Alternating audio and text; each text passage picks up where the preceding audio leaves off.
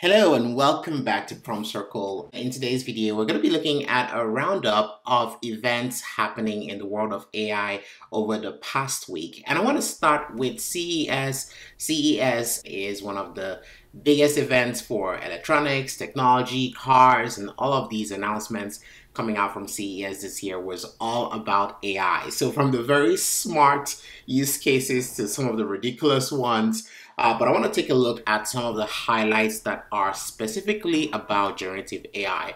And the very first one we're going to talk about is Rabbit R1. Now, this device is essentially an attempt at reimagining mobile phones, moving away from sort of an app-based system to utilizing natural language to communicate with tools, to perform tasks, and things like that. And the demo was really amazing, and I'm going to be showing you a very little clip.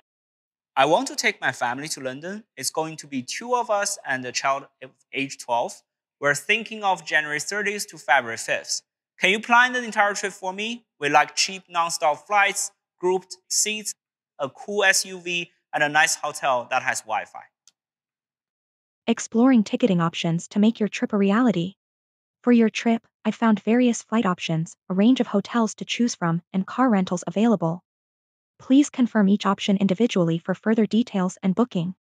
So it's all been planned out. I just confirm, and that's it. Could you come up with a schedule for fun things to do while I'm over there? On it. I have prepared a detailed travel plan for your trip. In summary, you will be exploring London's iconic landmarks, visiting museums, enjoying delicious meals at local restaurants, and experiencing the vibrant atmosphere of different neighborhoods. Navigation details are also prepared, and I can help you book tickets for any events you'd like to attend. R1 just planned the entire trip for me. That's awesome. But it seems like this is a little bit too intense. Can you plan an easy schedule for us? Sure, I'm working on it. Please take a look at it and let me know what you think. It gave me a more relaxed schedule every day with all the details. Sounds really good. And I just confirmed that. I can foresee a wonderful trip. Oh, funny seeing you here, Rick. Let me take a look. Never gonna give you up. Playing now, enjoy. What? Am I getting rickrolled in my own keynote? Let's move on to the next one.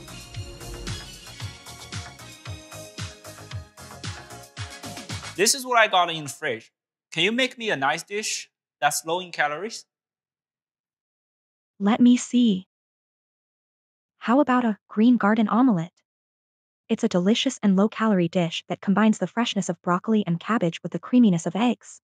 Here's a simple recipe for you. Nice. It recognized all the stuff and gave me the actual recipes. Rabbit Eye can also help you with your documents. Here's a table I've been working on for job questionnaire. Can you create an additional column that matches candidates who mentioned Rabbit in their questions about how they found us? Sure, let me take a look at the table and add the matching column for you. I've processed the table and sent you an email with the results. Okay. And next up is Volkswagen bringing ChatGPT to their cars. Let's take a look at the demo. Hello, Ida.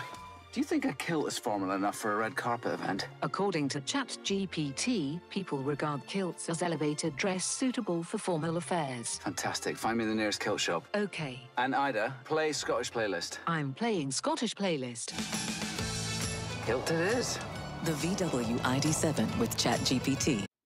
So what you're beginning to see is organizations being able to connect their large language models to tools and existing applications that exist, workflows and all of that stuff. And it's the same thing that's going to be happening across the board with most organizations trying to build tools like this. But it was really exciting to see this.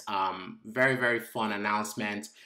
Really looking forward to seeing more of these assistants make their way into our homes, our cars, because we know obviously that they're much, much smarter than what we currently have today. All right, now the next thing that was making the waves last week, it actually came a little bit towards the end of the week. Sam Altman and Bill Gates were talking the future of OpenAI, GPT-5, and robotics. They talked for 30 minutes. It was a very, very interesting podcast. And basically, Sam Altman previewed some of the things that they're thinking about for OpenAI moving forward. I think the biggest thing they talked about, obviously, is more multimodality, speech in, speech out, images. And he talked about video. And this is something that's going to be quite exciting. What happens with video? Can we generate videos? Can we modify videos in a specific way and things like that? So that seems to be something that they're thinking about. The other thing that he talked about is personalization, making ChatGPT and these tools more personalized to each individual. So learning more about you and using the information they gather about you to make the responses or tailor the responses a little bit better. The other thing that they also talked about was connecting these LLMs to everyday tools. So your calendar, your CRMs, your, drive hailing apps, or, planning your travel, all of that stuff. How do we bring LLMs to connect with our everyday tools? Now, we're already seeing this with a lot of things that are happening. We're seeing it with GPTs, custom GPTs. But I think when they start building it natively into GPT, they're going to make it even much, much easier. But one of the things that was really exciting to listen from Sam Altman was his talk about robotics. Now, as you know, OpenAI is a research organization, or at least started as a research organization, researching AI and different use cases for AI. Large language models are just one aspect of what they've been working on. So one other thing he talked about was the fact that they've been working on robotics. He talked about the fact that they needed to take a little bit of a break from that, but they're making more and more investments. So stay tuned to see what's going on with robotics, because this might be interesting. He talks about the fact that, okay, the engineering aspect, the hardware aspect is one thing that, it's a little bit difficult to figure out right now, but they wanted to first start with the brain, the cognitive sort of problem, solving that. And that's what LLMs are solving. And the next step is sort of pairing LLM with robotics. And we're beginning to see some use cases of that already. But I'm really excited to see what this is going to look like moving forward.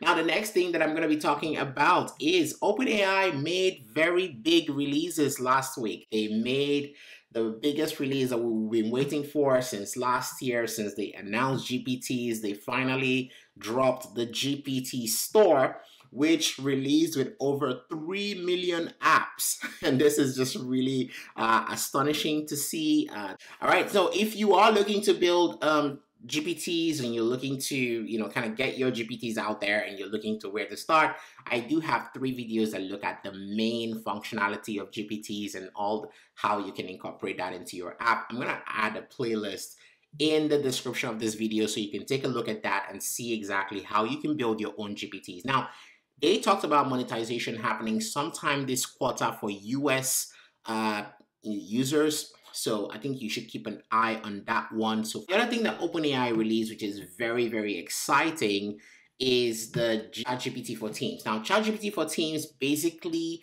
makes it possible for you to manage access to ChatGPT for your workspace. So if you have an organization, you have a bunch of people, especially for small organizations, because they do have ChatGPT Enterprise, which is for very, very large organizations. But I think this is for sort of small to mid-sized organizations. The other news that came up last week, Anthropic dropped a new paper about training artificial intelligence models.